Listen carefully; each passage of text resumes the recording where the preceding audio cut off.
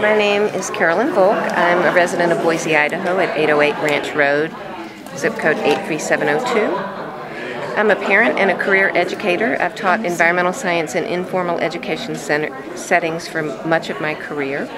As the education coordinator at the city's Foothills Learning Center here in Boise, I've had the pleasure of working with incredible teachers and administrators throughout the Treasure Valley, including many who have served on the Science Standards Committee for these last 3 long years. As a member of the Idaho Environmental Educators Association for many years, I've also had the opportunity to meet and network with educators from across our state doing great work in districts much smaller than Boise's and with far fewer resources. We would meet at our annual conference to exchange ideas, brainstorm new approaches, and share stories of our successes and our challenges. I was constantly humbled by teachers from small rural communities creating amazing learning opportunities for their students. Whether tapping into their own local experts or plugging their students into citizen science opportunities around the globe through the power of the computer, I was constantly amazed at what they were bringing to their students and how they were bringing learning to life in and outside their classrooms.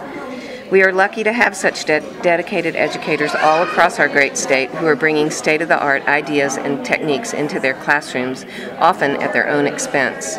We are lucky that we have teachers who keep up with the research, who are dedicated to exposing their students to current ideas and theories in science.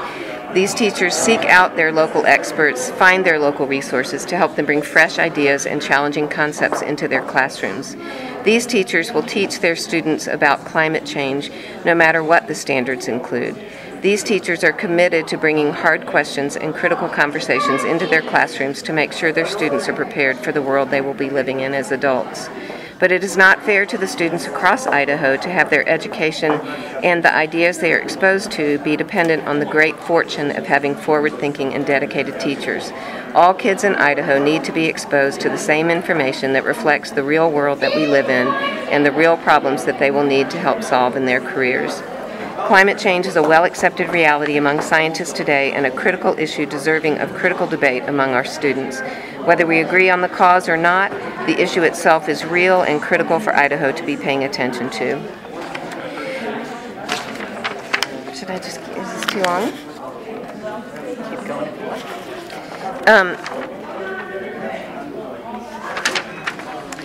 With an office in the heart of the Boise foothills for 9 years, I watched significant changes in runoff each year in our local intermittent stream, with dry up dates as late as July and by the end of my time there as early as April. I witnessed significant changes in the timing of the blooming of wildflowers and critical shrubs and forbs. We watched the foothills dry up earlier and earlier and the fire season become longer and scarier, and something we now all think about when pondering our summer backpacking trips into even the highest of elevations, a new reality for many of us in the Intermountain West. We saw variations in timing of the nesting and hatching of our local raptors. The community learned from the BSU graduate students researching these things and that we would invite to speak at our programs about drastic changes in migratory patterns of songbirds and raptors in this region and around the world, and changes in the distribution of plant species all across our region which affect the wildlife that depend on them. Idaho farmers are critically aware of significant shifts in growing seasons, fire seasons, and the availability of water. These are real issues for Idaho and ones that we need to be studying and understanding. BSU is full of talented scientists and researchers studying water and fire and climate and its effects on our regions. We are quick to brag about our higher ed institutions and all they have brought to our great state. How can we at the same time deny the students of the future the exposure they need to the information that's so critical to all of us? Climate change is part of the global conversation. We need it to be part of our state and regional conversations so Idaho students today can continue to be part of the conversation tomorrow.